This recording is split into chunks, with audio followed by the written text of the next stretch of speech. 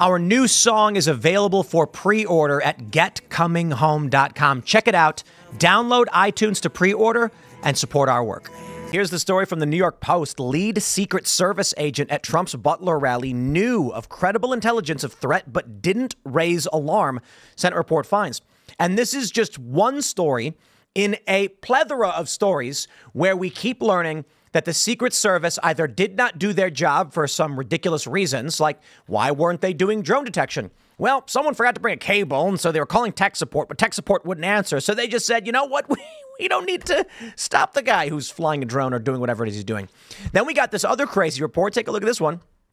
Secret Service was informed of crooks 27 minutes before shots were fired, never told Trump to get off the stage. Quote, shortly before shots were fired, Secret Service counter sniper saw local law enforcement running towards the AGR building with their guns drawn, but he did not alert former President Trump's protective detail to remove him from the stage. I'm sorry. I'm going to go there. A lot of people are too scared to go here. You get these prominent conservatives, and they're going to be like, well, I don't want to say that. I'm not going that far. The reporting the other day was that from Time Magazine, Iran and the New York Times. Here you go. New York Times. U.S. detected potential Iranian plot to kill Trump separate from Saturday's shooting. This is July 16th. The reporting has later come out. Now, Time is saying that the day before the shooting, they arrested this guy for organizing a hit on Donald Trump, instructed Secret Service to increase their security. The very next day, Secret Service in every facet stands down at key moments. You're not going to convince me this was an accident. I have long said I prefer Occam's razor, no conspiracy theories. The simple solution let's be very correct. In the absence of evidence, the solution that makes the least amount of assumptions tends to be correct, which would be, in my opinion, not that the feds instructed the Secret Service, hey, there's an assassination plot against Donald Trump. We just arrested the guy who organized it. Be on the lookout and increase your security. And then they went K and then didn't do it accidentally. How do you not do it? Negligence? Every single agent just doesn't do it. Then you have a guy flying a drone around. Well, you know, our drone detection wasn't working. Okay, you didn't see it's remarkable. It was an act of demonic possession or satanic intervention where every Secret Service agent was stricken blind, deaf, and dumb all at the same moment, and they couldn't see the drone flying over Trump's rally. But Tim, their system wasn't set up. They couldn't use their eyes. There's a text message from Secret Service saying, hey, someone just followed our lead in. They saw him sneaking around. I'm sorry. You make way too many assumptions in Secret Service was told there's an assassination plot the day before. They arrested the guy. And then the next day they're like, let's not do anything we're supposed to do to keep Trump safe. Sounds like, in my opinion, the simple solution is a high-ranking official who was coordinating needed only restrict the full scope of security, meaning why were there no Secret Service agents on the roof? Because the run-of-the-mill agents whose job is not logistics and coordination just said, hey, boss, where do you want me? And he says, I'm going to need you guys positioned up over here, and we'll communicate by radio. And they go, you got it. All of the rank and file dudes just assumed everything was taken care of. But now we're seeing the lead Secret Service agent at Trump's Butler rally knew of the threat and didn't raise the alarm. It's exactly what I said, exactly what I predicted. Here's the best part. When they were getting these Secret Service agents to testify, they all said they all basically refused or could not say who was in charge. Now, that was the craziest element of the story. They were all just like, we don't know who's in charge. Not a single one of them could come out and explain who gave them the orders and how this went down. I'm sorry. The simple solution here is in some degree official capacity. It makes sense, and it's terrifying. Look, there's that survey that shows 28% of Democrats believe, I think it was YouGov who did the survey, that the country would be better off if Trump was killed. It's horrifying. So it takes one Secret Service agent to just be like, stand down. They knew the plot was happening. I'm sorry, I can't make any other conclusions. But you know what? I'm crazy. I'm wrong. None of it's true. Stop listening to me. I think it's telling that Senator Chris Blumenthal, who's a Democrat from Connecticut, has been saying for weeks now the public is going to be shocked by this. And he's been saying all of these federal agencies are stonewalling this investigation. In his comment today, he said a man died, a former president was almost killed, and it was completely preventable from the outset. I mean, it is bizarre to me that there is so many examples in this report where it's just so it feels like if it was this preventable, why do we fund this agency? Because they're clearly very bad. There's one of the examples that some of the reporting has given is that the Secret Service knew from the beginning that the local snipers were planning on setting up inside the building rather than on top. They didn't station their own person there. They didn't ask them to be on top of the roof. I think that was one of the big questions from the outset. Like, there is a rooftop near a presidential candidate, near President Trump. Why was it left available for occupancy?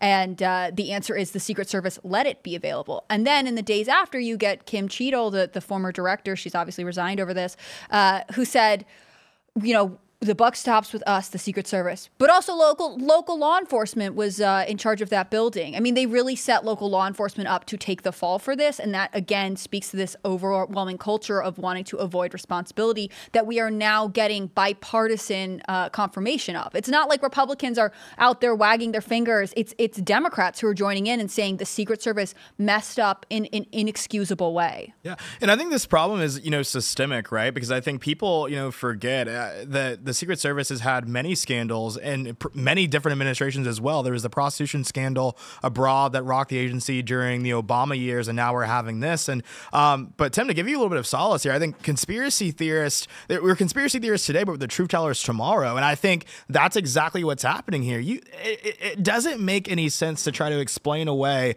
what just absolutely seems like common sense. Why would you not secure the rooftop? Why would you not make sure there were agents there who had a clear view of the president, able to take him out? And also, too, if he knew that the assassin or the would-be assassin was there, why did he not make the call to go neutralize him immediately? They arrested this guy the day before, a Pakistani with Iranian ties, for organizing a hit on Donald Trump, told the Secret Service of the plot. Matt Gaetz revealed, I think it was, who was it? Was it Posobiec? That there's 5, or was it Benny Johnson? There's 5 assassination teams in the United States targeting Donald Trump. Matt Gaetz, yeah. Matt Gaetz was talking about this. And now we've of course got that confirmation. Donald Trump has come out and said he was briefed by the Director of National Intelligence that he is being targeted for this. So you go back to July, they knew this was happening. And then the Secret Service doesn't put their agents on the rooftop. The local law enforcement said 4 days prior, they told them to get guys up there. They didn't do it. Yeah. They watch the cops run with their guns drawn, and they do nothing. That is a stand down. When they arrested that Pakistani dude, who was they that arrested the Pakistani dude? Pretty sure it was the FBI. Mm-hmm. And then they told the Secret Service, and Secret Service serves under the Department of Homeland Security. Yes. Is Secret Service Homeland? Under Homeland Security. DHS, yeah. And FBI is not under Homeland Security? Oh, yeah. They are under Homeland Security? Pretty sure they all are, yeah. They're under DOJ. They're under the Department of Justice. But isn't that saying that FBI does not work with Homeland Security? No, I don't know. They're under the different jurisdiction, so they're under the DOJ. Homeland Security is like a newer organization that was formed right after 9/11. They were like, we need a new type of defense. And I'm like, we already have the FBI. It was coordination. All these different federal agencies were operating independently, and they wanted coordination between them. And the current head of the Department of Homeland Security, Secretary Alejandro Mayorkas, was impeached by the House for being derelict in duty because of the crisis at the southern border. I mean, there have been concerns about how the Department of Homeland Security is being managed for all of the Biden administration. I don't know why it would be surprising that yet another component of this would be vulnerable, whether that's because they are not good at their jobs or because they're intentionally leaving gaps in Trump's security. I know we don't want to make accusations, but it just seems like at a certain point, if it wasn't intentional, it's so careless that it's like, this should be a completely defunded department. And this after 9/11, man, the way that they locked down and created all this, like, well, first of all, if there's terror cells trying to kill Donald Trump, those are domestic terrorist organizations, and they need to be targeted as such. Secondly, I'm just always like, what is the point of Homeland Security? Why did they make it? What is it for? It's just, that's what FBI is providing Homeland Security. That's the FBI's job. Well, let me help you out, good Sir Ian, with some enlightening information. The DHS consists of the Customs Service, Immigration. You've got Federal Protective Services, like Federal Police. You've got Transit Security, Law Enforcement Training Center, Animal and Plant Health Inspection Service, Strategic National Stockpile, National Disaster Medical System, Nuclear Incident Response Teams, Domestic Emergency Support Teams, the Center for Domestic Preparedness, CBRN Countermeasures, the Department of Energy thing. And so you get the general idea. They had a bunch of different... U.S. Coast Guard was under the Department of Transportation.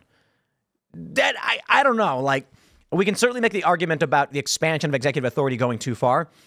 But the Coast Guard operating under the Department of Transportation seems kind of weird to me. I think maybe Department of Homeland Security kind of makes sense in bringing in security apparatus into one area. It's just, they call it Homeland Security, but they'll call things different names than what they're actually doing. I don't know why they made that organization. Like, why did they centralize authority like they did? Well, the Department of Defense is actually the Department of Offense, and everybody knows it. It has become that. It absolutely has become that. Became that a long time. And they might as well just come out and rename it the Department of Defense. I mean, whatever at this point. I'd actually respect that. Yeah. It's like, well, look, we haven't declared the Department a of War, right? And then they, of course, changed the name. I think we should rebrand back to the Department of War. I think that's the best one. Let's just be honest with our branding here, right? Let's just call it that. Yeah. That's what the founding fathers called it, yeah? Department of War? Yeah. So I have to wonder with the, we had what? These Secret Service agents all started retiring so they could get their pensions, because if these investigations go too far, they could lose their pensions or their retirement or whatever. So I'm wondering if we're going to get any kind of real explanation, because right now what I'm seeing with the Senate report, nobody wants to say nobody wants to bring up the elephant in the room. And that is, it appears that the Secret Service agents, and I believe this is the most reasonable conclusion, but may not be correct, were hoping that Trump's life would be lost. Which is crazy, because he's still dependent on the Secret Service for protection, right? The fact that this is even a question and that's who is still in charge of security, at least for me, seems like, shouldn't we bring in a third party here? Do we have like the SEAL team that's available to secure him for a little while? Trump doesn't want private security. I know, which is like, I mean, on the one hand, I understand that there is a level of, like, if he is going to be the president and the Secret Service remains in place, you don't want to create a relationship with them where you are antagonizing them. I mean, even after the first assassination attempt, his whole family came out and said there are really great agents. They made what I felt like was a pretty clear distinction between the overarching bureaucracy of the Secret Service and the agents who have been assigned to their specific details. And even in the report, there's a part where they say that Trump's detail had requested basically a certain amount of reinforcements and extra support, and they had been denied that by, corporate at the top Secret Service. And so, I think Trump is in a very difficult position where he is both dependent on the agents and also has an understanding from the inside that it's like a lot of parts of the federal bureaucracy. Some agents are working honestly and some are not. Yeah. Thanks for watching this clip from Timcast IRL. Make sure to check out the live show Monday through Friday at 8 p.m. on this channel. Subscribe and we'll see you all there.